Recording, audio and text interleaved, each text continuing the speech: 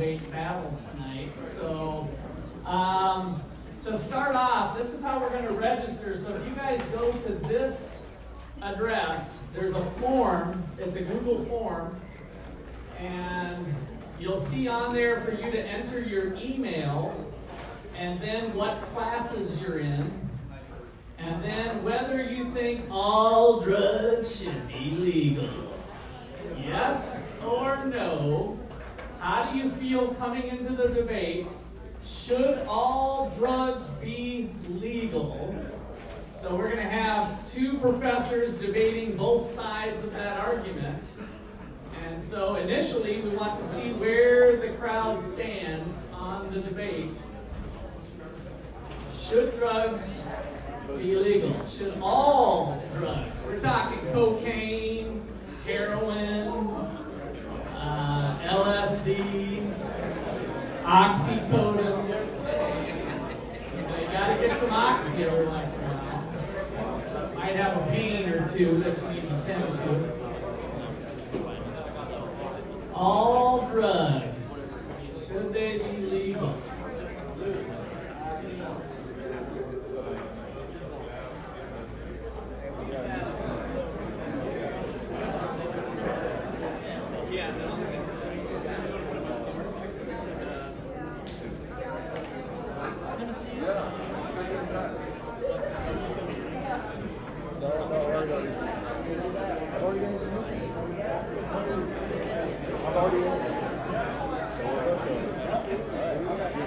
Our fighters tonight are going to be fighting for the heavyweight belt.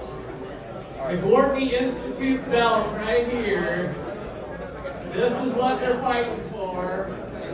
And your votes are going to decide after you hear what they have to say. So for now, get in and cast your vote on your initial thinking. Go in with your phones. You can pass your phone to your friend if somebody, for some reason, doesn't have their phone or other device. You can log in and register yourself. If you're a guest of somebody else, you can put that in too. We'll keep track of all that for you. And then there was a spot for your guest. The coveted GI belt.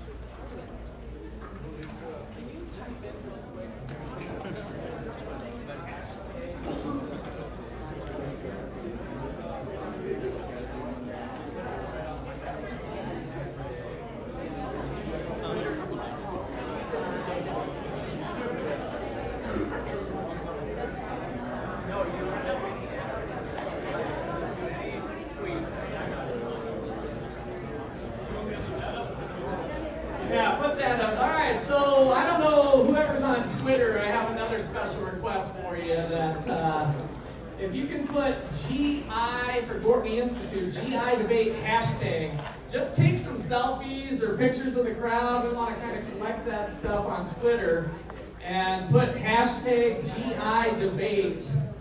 You can just tweet it out on your thing if you want of where you're at. And you can tell people you're talking about drugs tonight, learning about drugs. So hashtag GI debate on Twitter. Just tweet that out and put hashtag GI debate, and then we'll collect those pictures later. That would be great. I would appreciate it if we could do that.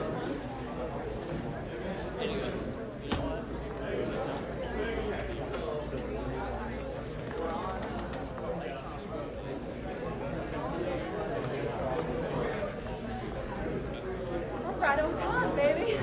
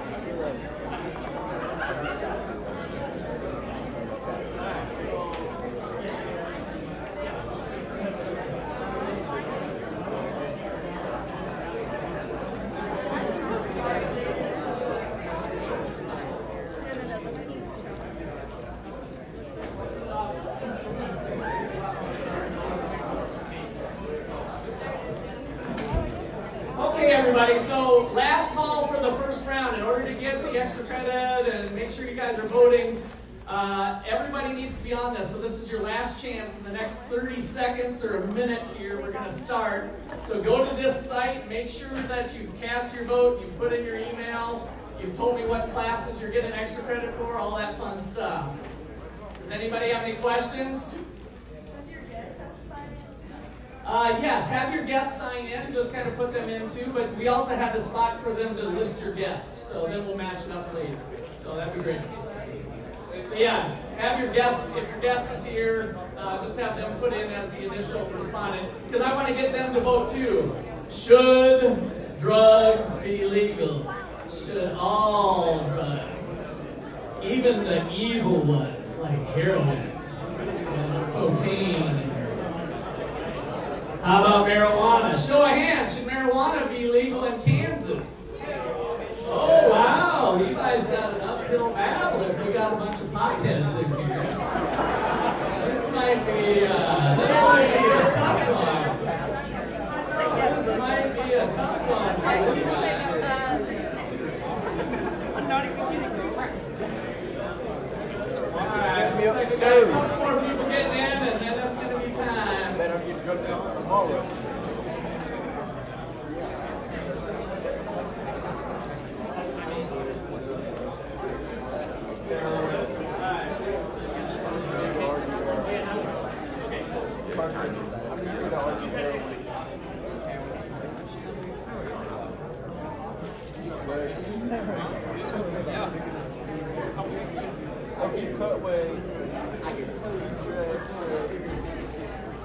I can have the lights, please. Let's get ready to rumble! Yeah! All right, so coming into my left from sunny California. Got his PhD in philosophy from Kansas University, and at Ottawa now, teaching philosophy. We have Dr. Justin Super Sharp Clarke.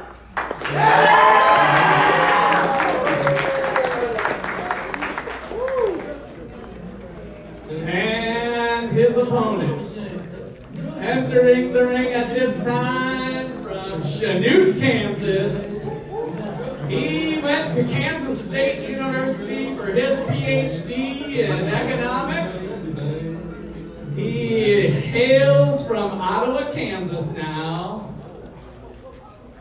Dr. Levi Redneck Russell.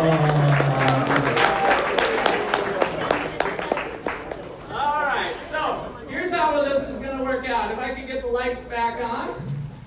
So we have it timed. Our timekeeper, our graduate assistant, Jason Dawes, is our timekeeper. If you could give her a little round of applause.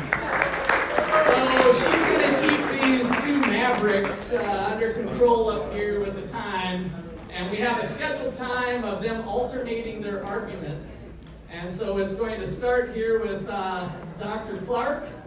And Jason will be giving them signals on the amount of time. We open with 3 minutes, I believe, for Dr. Clarke. And then Dr. Levi will follow with a 4-minute rebuttal. Then we'll have some crossfire. Ultimately, we're going to work to some Q&A with the audience after these two have stirred up your brains with different arguments. And we'll go from there. But before we do that, I have a hankering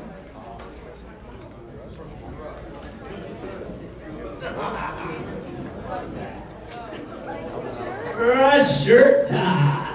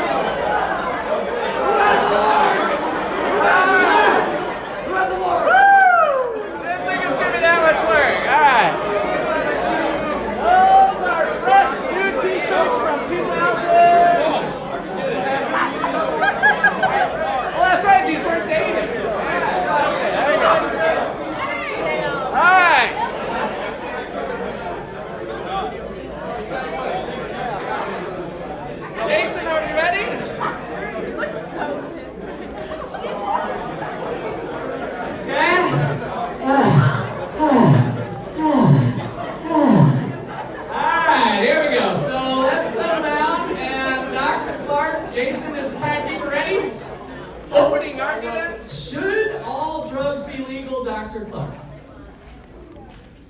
All right. So I'm asking you today to reconsider your views on the legality of drug use in America. For many of you, if not most, I will probably be asking you to change your mind. So I'd like to take a second and know what this means, what changing your mind means, and how to do it. So my views on this issue have changed over time. I've been convinced by rational argument that my previous views were wrong. I imagine that some of your views on some issues have changed as well. So before we get into this issue, I'd ask you to try to think about a time when you were wrong and remember what that felt like, being wrong. And I'll wait for a second. Many of you are probably remembering the embarrassment and shame of being wrong. But if that's the case, you're not remembering being wrong. You're remembering finding out that you were wrong. And those are two different things. When you were wrong, you of course just felt that you were right. It felt exactly like being right. Beliefs that are right and those that are wrong both feel just as correct. And those that believe them believe they're correct. That's what it means to have a belief. So now, how do we find out that our beliefs are wrong? There's a couple of ways. If I believe there's no such thing as a black swan, and then somebody shows me a black swan, then I thereby have found out that my belief is incorrect. But I can also be shown the reasons that I have for believing that there are no black swans. Perhaps my good friend Levi just told me there aren't any black swans. And maybe someone points out that that's not a very good argument.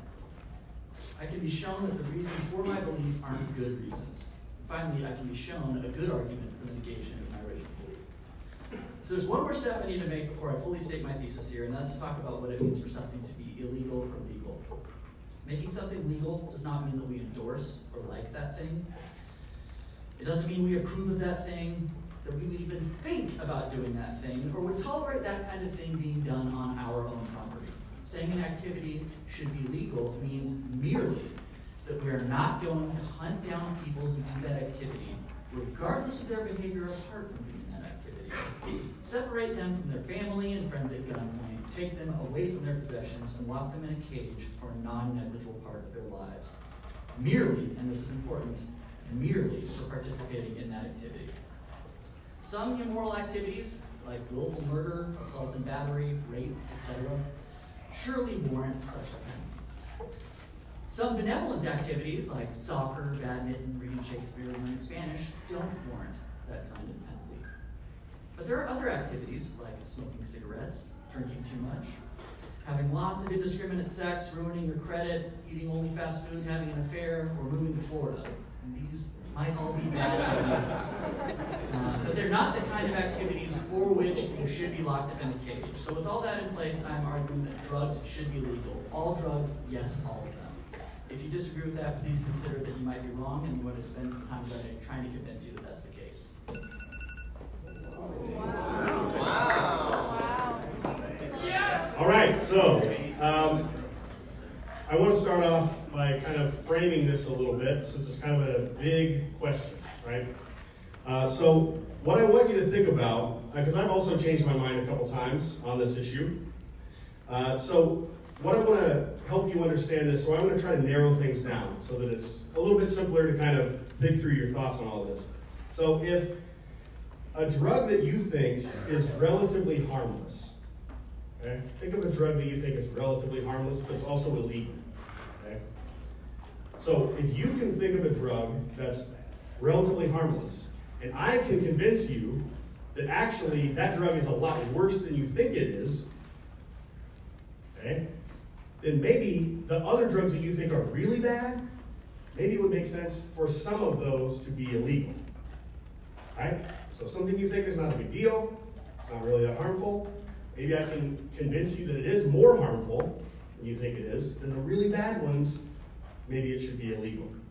So I want to say a few things about how we can evaluate whether these drugs should be legal. So first of all, drug use does not just affect one person. But even if it did, right, we have seatbelt laws, right? And those seatbelt laws incentivize you to wear your seatbelt when you might otherwise not wear your seatbelt, right? So one way to think about the legality of these drugs is to think about an economic argument. If these drugs are legalized, that will decrease the cost of producing them, right? It's very risky to produce drugs when they're illegal. So that will increase the supply of them. And it will also increase the demand for those drugs because people that might not have otherwise used them if they were illegal will now potentially want to use them. So we'll get a lot more of that drug use. The second one is that when we make something legal, and we have seen this with the drug I want to focus on, which is marijuana. So as we have seen in the US, some states legalizing marijuana, the particular way it has been legalized has led to some interesting consequences. So people will often use an analogy to making alcohol illegal, right, back in the 20s or something. And that had all kinds of effects on the potency of the drug itself, the alcohol that people consume. So legalization has actually increased the potency of marijuana. And this is very dangerous because of the second issue, which is a physical issue. Use of marijuana by teens who are genetically predisposed to schizophrenia have a much higher probability of developing schizophrenic symptoms with usage of marijuana. Schizophrenia is a horrible disease. It leads to 10 to 15% of people with schizophrenia successfully commit suicide every year.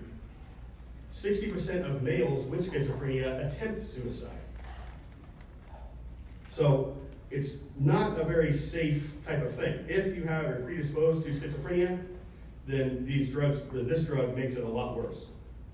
And there's a final argument is political. Sometimes in life, we like to think that there are second chances, right? We mess up, maybe we go bankrupt, we lose all our money, we can start over, right? We get a bad grade on a test, we can try harder on the next one. But sometimes there are no second chances. And specifically with legalizing drugs, there's probably not going to be a second chance. If you get a tattoo of Justin Bieber on your cheek, it's probably going to affect you the rest of your life, right? It's not coming off. So I'll go into this a little bit more as I go, but consider that there might not be a second chance if you legalize drugs.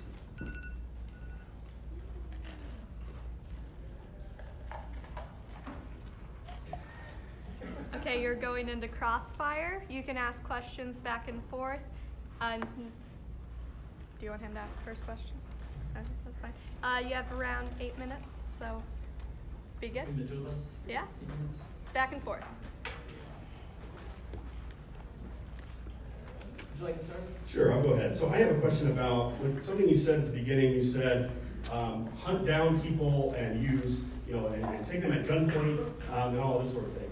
So do you think that making something illegal necessarily implies something about the way we carry out that illegality? For instance, driving without your seatbelt is illegal, but that doesn't imply that we hunt people down at gunpoint and put them in prison for the rest of their lives just because they don't wear their seatbelt. Well, if you resist wearing your seatbelt for long enough, they'll kill you. Okay. But how many cases would you say that that entails?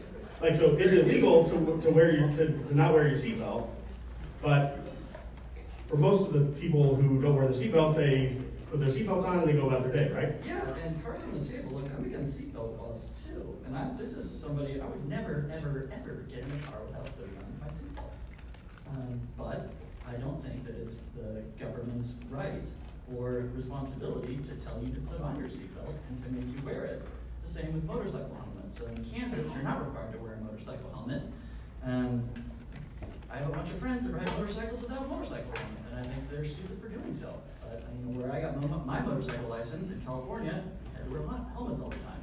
I resented the fact that I had to wear one, even though when I owned a motorcycle in Kansas, I never rode it without it. So I generally reject the paternalist argument in principle. I guess that's my answer. Your turn. Oh.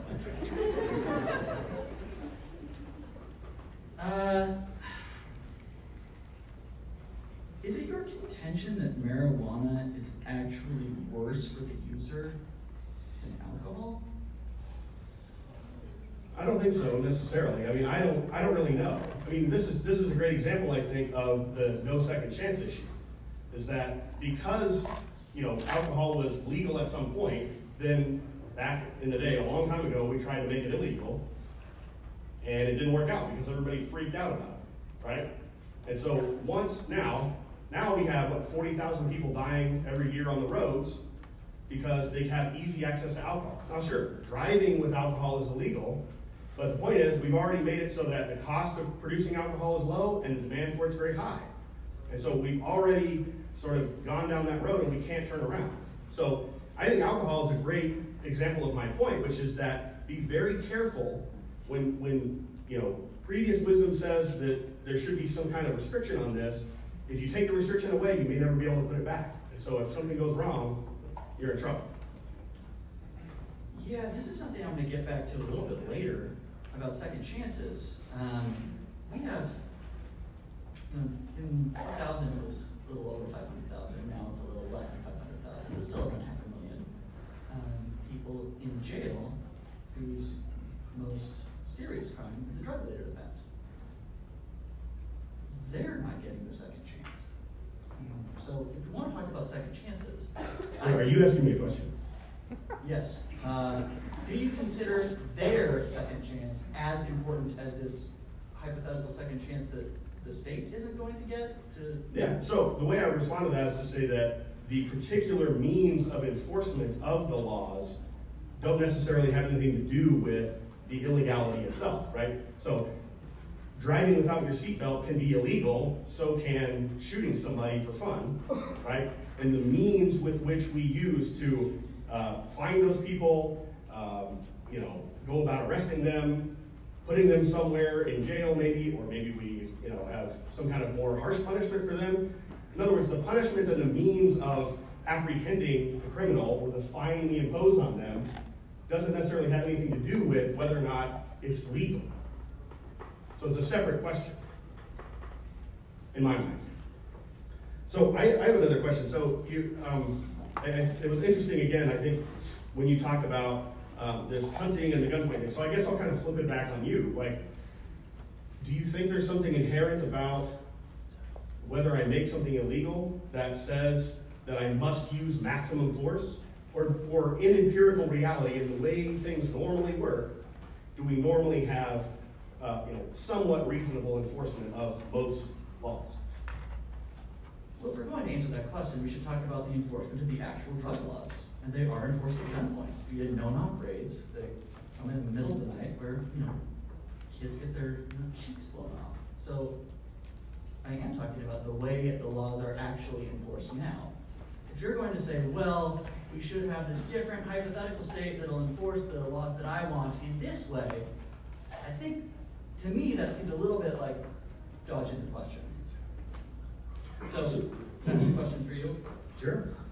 Is your argument essentially that drugs harm the users to a certain degree, and that things that are harmful to users to that degree ought to be prohibited by the state? Yeah, I think that there is a degree of wisdom that has to be exercised on the punishment for certain things and the prohibitions we put on different substances. So caffeine may harm you by increasing your blood pressure or something like that, but the harm of that is small enough that, sort of normal, perennial, just the average person on the street would say that, okay, well, it shouldn't be illegal just because it might raise your blood pressure a little bit. But certainly the more dangerous drugs like methamphetamines or crack or heroin are incredibly dangerous and they devastate people. And so it's not necessarily just a matter of, on average, what the harm is across the entire population. It's these concrete cases of people whose lives are just completely ruined by these substances. And so if we're going, like I said, and it hasn't been contested, if we're going to reduce the cost of production of these things and increase the demand for them, I mean, we're going to have a big problem on our hands. So my question, sort of related to that, is if we legalize all drugs tomorrow, we just repeal all the laws, and here we go. Do you know what will happen? And if you don't, then what makes you think that just repealing them all, the cost of that will outweigh the benefits, if there are any benefits? Well, surely you have to admit that it is a cost of at least 500,000 people who are in jail, whose primary and most heinous offense is drug possession. So alleviating that cost would be huge in my mind. Secondly, we know that, for instance, Portugal used to have the highest rate of heroin overdose in the EU, and then they decriminalized the use of all drugs, which isn't full legalization, but it is a step away from full illegality. And they had a huge drop in the amount of overdose deaths. Some studies said that they actually had a lowering of the use of heroin too, and some other studies seem to indicate that the use stayed the same. But if what we're really worried about is people dying, then it would seem like we have at least some evidence that making drugs not illegal reduces overdose deaths.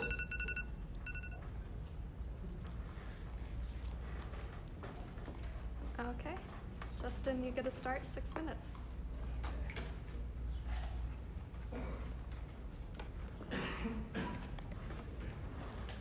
So, I'm here going to outline 2 bad arguments that we often hear for drug prohibition. I'm going to explain why these arguments don't work and what exactly I think is wrong with them. Then I'm going to outline what I claim is a good argument against drug prohibition. Then Levi will talk, and since I'm going first, he's probably going to skillfully avoid all the traps I'm trying to set for him, but of course, I hope he will be able to do so. So here's one argument we usually see from prohibitionists. Drug use is very harmful to users. The government should prohibit people from doing things that harm themselves, and therefore the government should prohibit drug use. Now, you'll notice that second premise, the government should prohibit people from doing things that harm themselves, that's doing all the work in this argument. And there are big problems with it. Riding motorcycles, skydiving, again, moving to Florida, maybe even something like agreeing to publicly argue for complete drug legalization. All of these things might turn out to harm you in some way or be imprudent. But they aren't the kinds of things that the government should prohibit you from doing. Is it right for the government to prohibit you from staying with a boyfriend or girlfriend that's emotionally abusive? Is it right for the government to prohibit you from cheating on a boyfriend or girlfriend? So, here's another argument that you will often get from prohibitionists, which is that drug use harms people other than drug users. They'll say things like, but it isn't just drug users who get harmed. Drug use harms people's families. And they say, since drug use harms people other than users, the government should prohibit people from doing things that harm others. Therefore, the government should prohibit drug use. The problem with this argument is either the first premise or the second premise. Does drug use harm people other than the users? Sure, it does. You can become addicted to a drug and break into somebody's house and burglarize them. Or you can get addicted to drugs and you can start being a jerk to your friends and family. You can stop calling your mother. You can drop out of school. You can take dead-end menial jobs and just kind of drift from place to place. In both those cases, you're hurting people that are other than yourselves. Now, the problem is that if the harm in question is like breaking into somebody else's house and burglarizing them, we have laws against that. And so that's already illegal. You can already be held accountable for that. So let's talk about the second case, because this gets brought up a lot by people who say, well, drug use can ruin families, and surely it can. But I can wake up tomorrow and decide not to call my mother. I can quit this job. I can start living a drifter's life and, move all around and take dead-end jobs. It's not illegal for me to do that. It's not illegal for me to turn myself into a loser. And if it's not illegal, and it shouldn't be the state's responsibility from permitting me to voluntarily turn myself into a loser for sure, then the state should not be permitted to forbid me from taking a substance which only has a slight chance of turning me into a loser. So, those are two arguments that you usually hear for drug prohibition.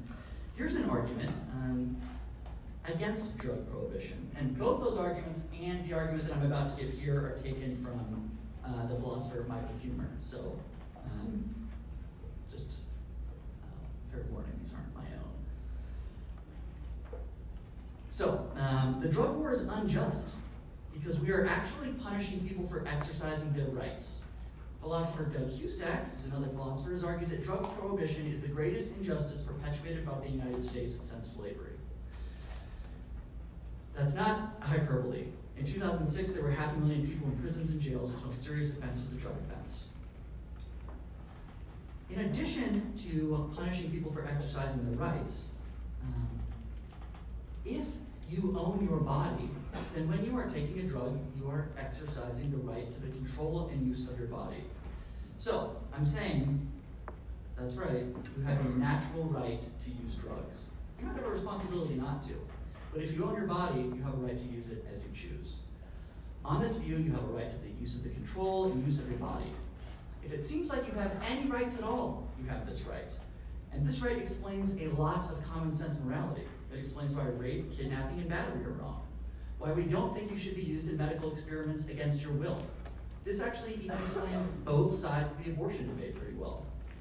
Pro-choicers think that a woman has a right to do whatever she wants to her body, while pro-lifers think that the fetus is a person, and a woman therefore does not have the right to control what happens to the body of the fetus. So the argument formally works like this. You have a right to the control of use of your body, in the manner that you have the right to control of your other property. Drug use is, for reasons described above, a legitimate exercise of the control and use of your body. The state has no business prohibiting you from exercising a legitimate use of your body, and therefore the state has no business prohibiting any drug use. Thank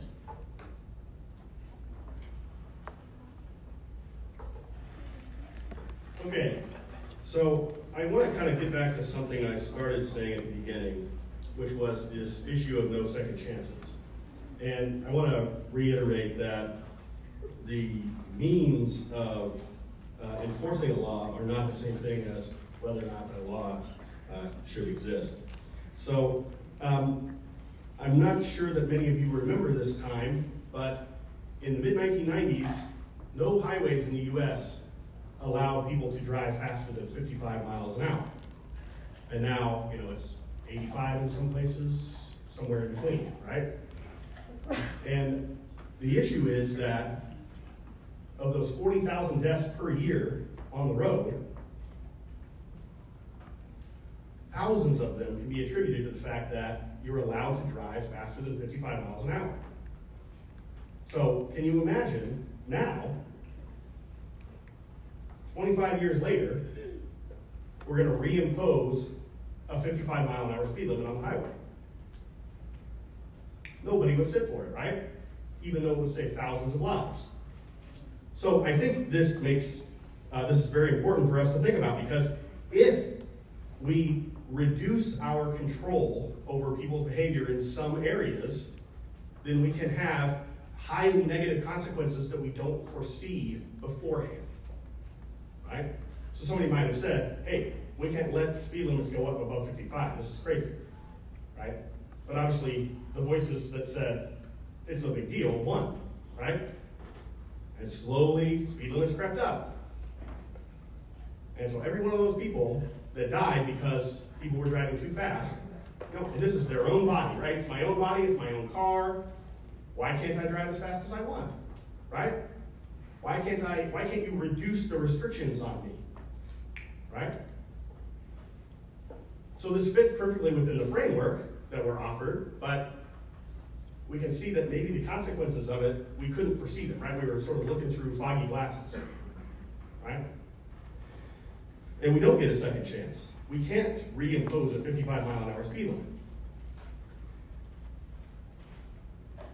For all those people who are genetically predisposed to schizophrenia, they certainly don't need any help in how bad their life is going to get, right? So they don't need someone telling them that it's no big deal to use a substance that is certainly going to hurt them. Now, I'll stipulate it's a small group of people, but we don't know who those people are ahead of time. And if we allow everyone access to this substance, then certainly kids are going to get it more often, right? We saw this with cigarettes, right? You have to be 16 to smoke cigarettes. Well, I mean, before it became uncool to smoke cigarettes, right? People would smoke them when they were 14, whenever they wanted, right? They're easily available.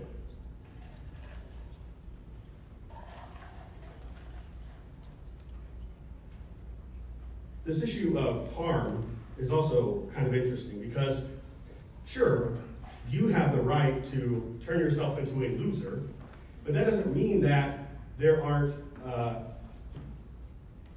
means for the rest of us, and potentially the government, to try to help you not become a loser and, give up on your family, right?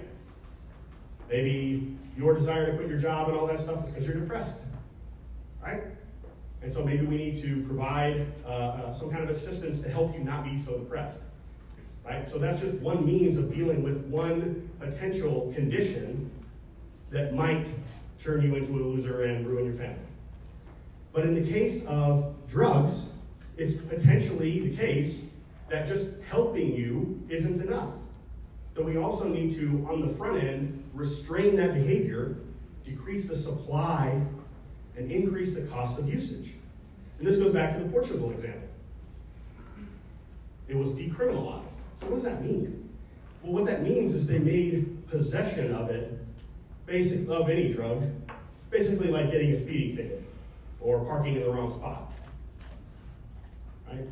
So there was still a cost attached to using it and getting caught, but they weren't going to put you in jail for it, right? And on the other side, on the supply side of that market, the laws are still in place. It's still illegal for you to traffic drugs and all that sort of thing.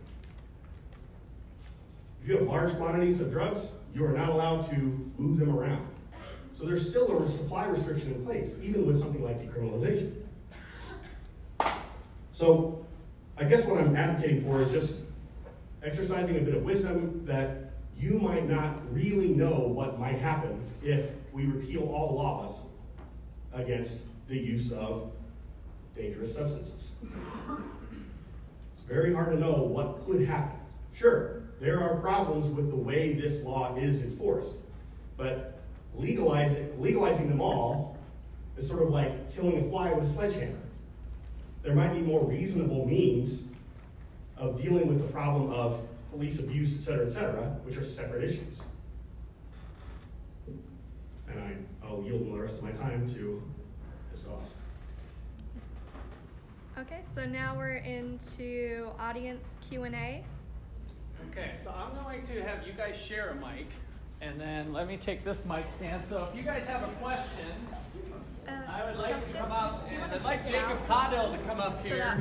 So that way you can meet Jacob in the middle. Caudill is this year our undergraduate scholar that got a scholarship for the Gwartney Institute, and he is modeling the shirts I hold in my hand. And so you check out the back, it's pretty awesome. So who's got a question for either one of these two to pose? Come on up to the microphone. We need you up here. Here's a little shirt for your trouble. If you want to ask a question, just fill a line. People with questions, make a line now.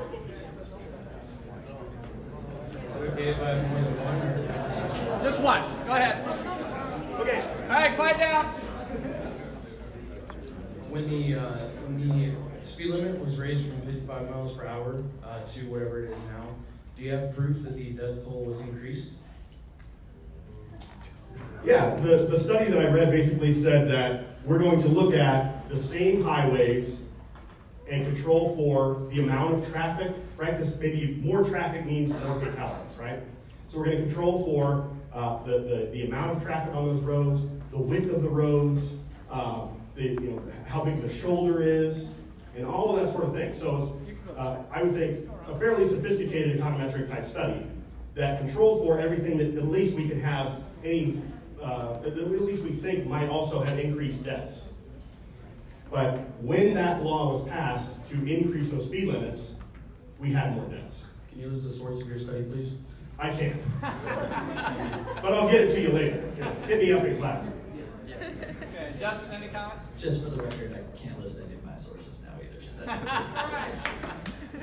What are we, professors? All right, next question here. Hey, take a shirt. There we go. Anybody else? Yeah, get behind the next person. You guys can make a line of 3 or 4 people, whatever. Go for it. Are there like any economic benefits, like tax? Like, is there going to be like a certain tax on the legalization of drugs, like there is with the states that legalize marijuana, or is it just going to be like street drugs, like they are now? So is this question for me? Yeah. Okay. Well, I don't know, because believe it or not, nobody has put me in charge of this.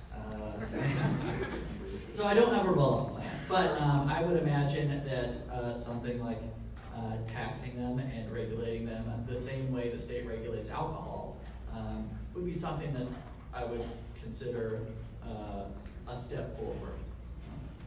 Does that make sense? Yeah. Okay. Levi, any comment? That's still not legalization. Just kidding. So my question is kind of for both of you. So we touched on the topic of, the government has the right or doesn't have the right to keep you from becoming a loser. Well, when we look at this and we look at, legalizing drugs, all of that would have to go through our government and ultimately our House of Representatives and go through the legalization process. So constitutionally, do you believe the government has a right to step in? It's for both of you. Constitutionally, well, so, I'm an economist, so I don't really know much about the way all these laws work. But, You're an American, sir. yeah, well, yeah, sorry. Well, but we still have lawyers. I think it's, if we have, look, the way we have drug laws is we have the Commerce Clause. So there are probably laws that a lot of people like that were justified by the Commerce Clause over the last 200 or so years. And so I think it's perfectly reasonable for the federal government to have those laws if they affect interstate commerce, because that's in the Constitution. If I recall correctly, the alcohol laws were repealed because they were ruled unconstitutional. So if we are kind of putting us in the same area, then would that still apply? Well, as long as there is interstate commerce, then, you can't just take a bottle of wine from Kansas and ship it to Missouri, right? Can you do that? Yep. It's not illegal? Oh, doesn't mean it shouldn't be illegal. So I want to comment a little bit on what Levi said in the last sentence, which is it doesn't mean that it shouldn't be illegal. And what I want to stress is that that is what we are arguing here, whether or not drugs should or should not be illegal, not exactly whether or not it falls under the Commerce Clause or not. We both know that the government is going to interpret the Commerce Clause so violently that it affects, how I fold my underwear. But the question is whether or not the question is whether or not the government ought to regulate drugs. All right, next question. Okay, this is for Levi. So correct me if I'm wrong, your argument against the legalization of marijuana was that it would be bad for people with schizophrenia, right? Okay, so by going by that same logic, wouldn't you make fatty foods illegal for people with heart diseases so they don't have heart attacks or something like that? Yeah, so it doesn't mean that, again, I think we treat different things differently, and that's okay. But the problem is when something is extremely harmful and cannot be used to any good effect, right? And even when we try, right, we try to make medicinal marijuana, all we do is make it more potent. So it's not like, we're not treating them the same because they're not the same. So analogies can only get us so far when we're deciding whether or not something should be legal or not. Can I say something? Okay, so you say because it's only harmful for schizophrenic people, but by that same logic, like I said, fatty foods are bad for people with heart disease. Okay, so the other way I could make a point about this is that fatty foods are already legal, and like I've said, there's no second chances. We can't go back anyway. My point is, we are on the brink. If we take this step, we can't go back.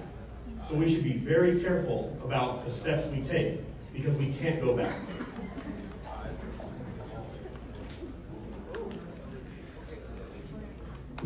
Alright, so my question's for Levi. So we're talking about we're talking about the safety of marijuana and stuff like that. There's like a really big issue, especially in our age group right now, of people buying black market like THC cartridges, and it's been killing people because it has vitamin E inside of it, and that's like really toxic to you. So don't you think that if we were to legalize it, the FDA or whatever could actually regulate that, so that way we don't get any of the harmful stuff that's actually killing people? If anything, it would be more safer for the government to have their hands in it. Well, I think the evidence is the other direction, because in places where we have legalized it for explicitly for pharmaceutical uses, right? Pharmaceuticals are highly regulated. They're legal, but they're highly regulated, right? All we have seen is an increase in the potency of the drugs. So it wasn't like alcohol prohibition 100 years ago, when the quality of the alcohol just went down the drain, right? And literally we had bathtub gin, right? It's actually gone the other direction.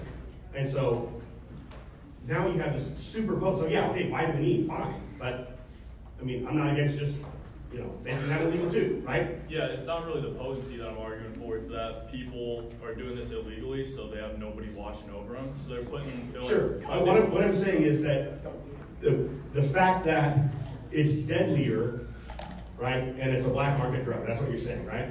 Well, what I'm saying is that even when you make it legal, it still has a more negative effect on the person physically, because it's more potent.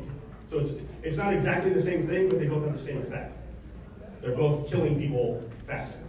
Okay, I'm going to let Justin last comment there. Sorry, guys, we're out of time. But thank you for your... Justin, last call. My last comment is that if you're talking about the schizophrenics who are harmed by it being more potent, sure, but the fact that the marijuana itself becomes more potent doesn't mean it's less quality, or that it has less quality, and you would still, with extremely potent marijuana, have to smoke something like 3 or 4 garbage bags full of it in order to kill yourself, which is very possible. So you don't care about schizophrenics? That's a show, come on. Okay, we're moving to our last rounds here. Jason? Okay, so Levi, you've got 3 minutes. Okay. So in my closing statement, I would just like to say that wisdom requires us to be cautious about big changes in big issues like the use of drugs. I've tried to say that a drug that most people, especially people probably your age, think is totally harmless, right, actually has some seriously negative effects, especially for people who are already vulnerable. Okay? So, if you've accepted any of my points about caution itself, about the lack of knowledge we have about what happens when we open the floodgates for all the other things we think are actually really bad, that when that happens, right? When we make the cost of production lower, and we get a lot more heroin and a lot more meth than we already have,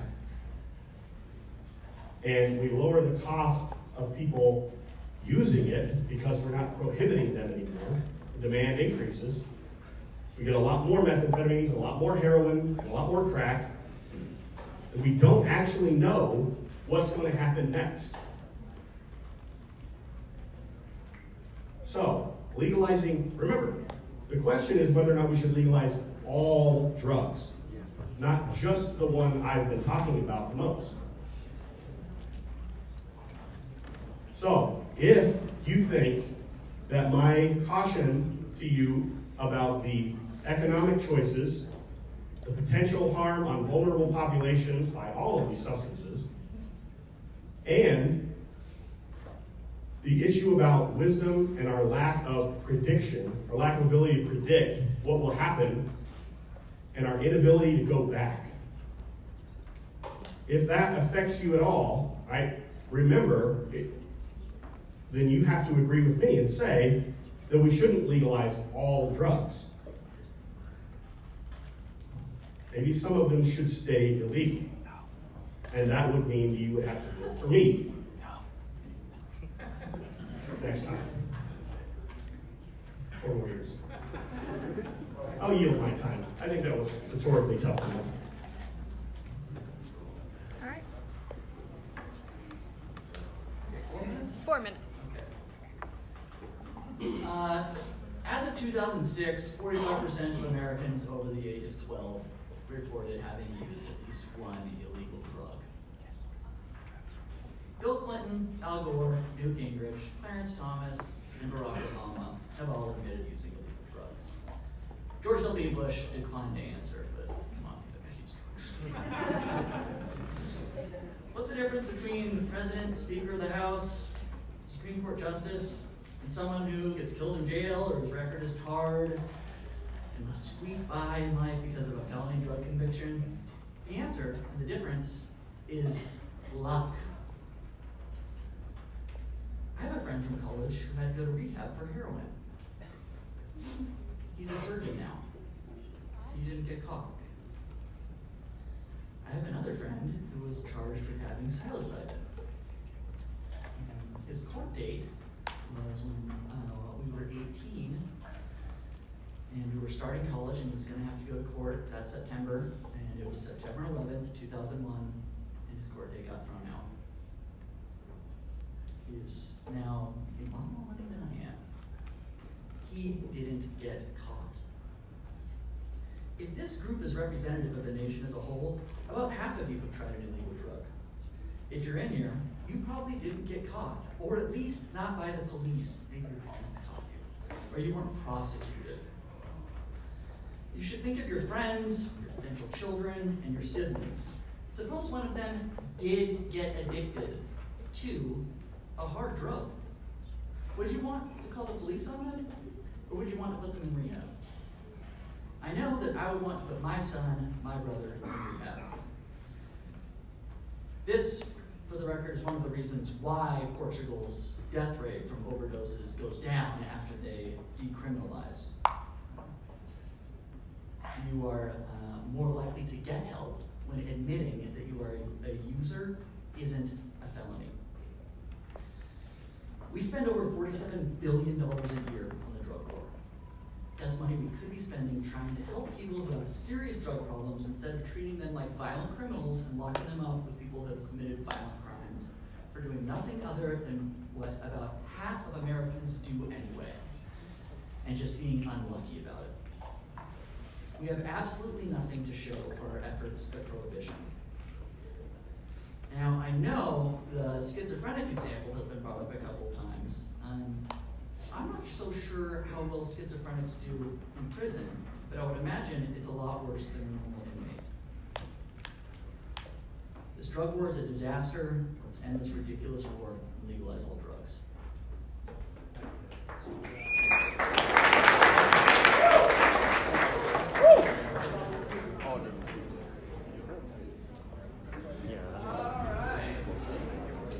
So, we are going to have to do some tabulation.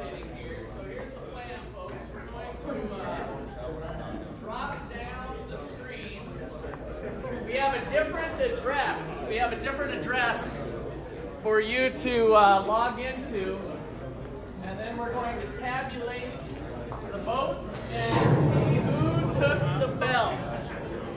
So the jihad belt. Kings, welcome, sir. It's a pleasure. Pleasure's all.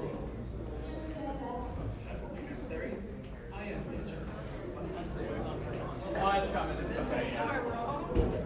So we got a little video we're going to play in the meantime. And he's going to put the address, it's basically the same address, except it says debate 2 at the end. He's got it right over there on that screen. Pleasure. Pleasure's all mine. Your agenda. That won't be necessary. I am the agenda. Tell them I'm right. And then tell them I'm right. And your name is?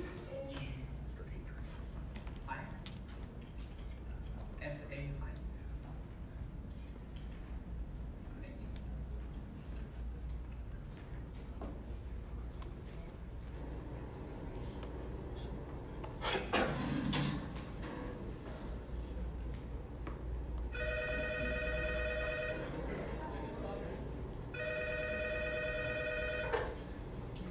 Make sure you've all got it to your casting vote at the end. Listen, number 2. Please make sure you vote on the screen to your left. Mayor Keynes. F.A. Hayek.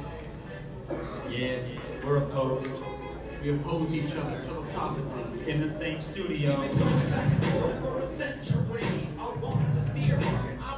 Depression, recession. Now your question's in session. Have a seat and I'll show you one simple lesson. 1929, the big crash. We did it bounce back economies in the trash. Persistent unemployment, the result of sticky wages. Waiting for recovery, that's outrageous. I had a real plan, any fool can understand. The advice real simple, who's aggregate demand? C-I-G, all together gets to Y. Keep that total low and watch the economy fly. We've been going back and forth for a century. I want to steer markets. I want them set free. There's a boom and bust cycle and the freezing interference. It's the animal spirit. You see, it's all about spending. You're the registered cha-ching. Circular flow, the goal is everything. Where the flows get flow, it doesn't matter the reason. We need more government spending. Now it's stimulus season, so forget about saving. Get it straight out of your head. Like I said, in the long run, we're all dead. Savings is destruction, that's the paradox of thrift. Don't keep money in your pocket or that growth will never live. Because business is driven by the animal spirits. The bull and the bear, and there's reasons to fear its effects on capital investment, income, and growth. That's why the state should look at the stimulus.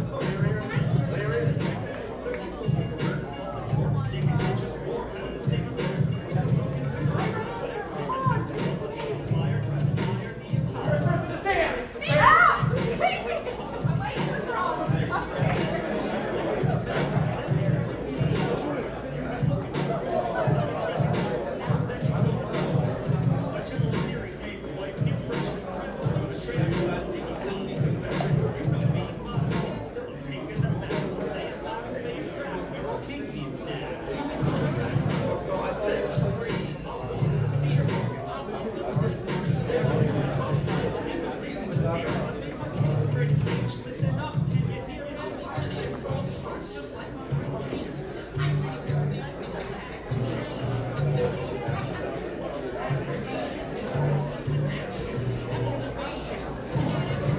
Okay, we've almost got her done now. Hold tight here.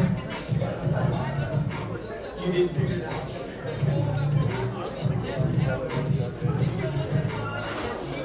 Okay, we have the results in, everybody, if we can dim the music here. So, at the beginning, we had 63% of the vote going with Levi, that drugs should not be legal. Not all drugs should be legal. After the debate, his percentage dropped to 51, making the new heavyweight champion of the world, Dr. Justin Super Sharp Clarke.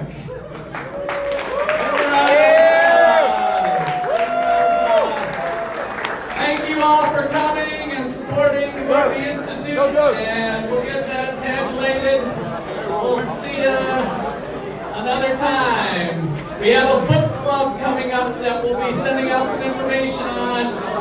earn $50 by reading a book. 50 bucks by reading a book.